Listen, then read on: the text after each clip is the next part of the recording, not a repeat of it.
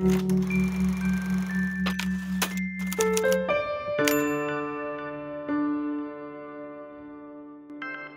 I was little, I wasn't necessarily the strongest student.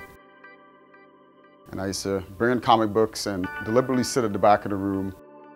I was into, at the time, Iron Man big time and the X-Men. I continued on throughout the New York public school system. I went to DeWitt Clinton High School. Clinton was known as basically the school for the truants, basically. Around 10th grade, I actually took physics. My physics teacher was a man by the name of Daniel Kaplan. The guy walked in the middle of the room, sat on a desk, and took a ball, and he threw it up in the air.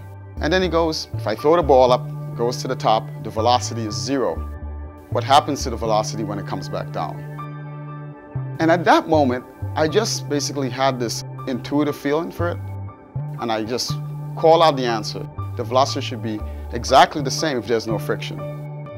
And he goes, that's absolutely correct. That's absolutely brilliant. And this is the first time that any teacher had used those types of words toward me. So instead of cutting class, I used to just go into his office. He would be doing his work, but if I had a question, I wanted to look at a book, he was just there. One day I went into Mr. Kaplan's office, decided to test this idea on him. I said, Mr. Kaplan, I want to be a physicist. Of course, the truth was I was very much insecure and didn't think I had what it took to even graduate high school. He was just like, okay, what you have to do is go to the very best college, and you have to be good at math, because that's the language that physicists speak. I was like, okay, I'll do that. He said, okay, so they teach calculus. You should take calculus early. So the next year I took calculus. So this was the kind of energy that he kind of gave to me.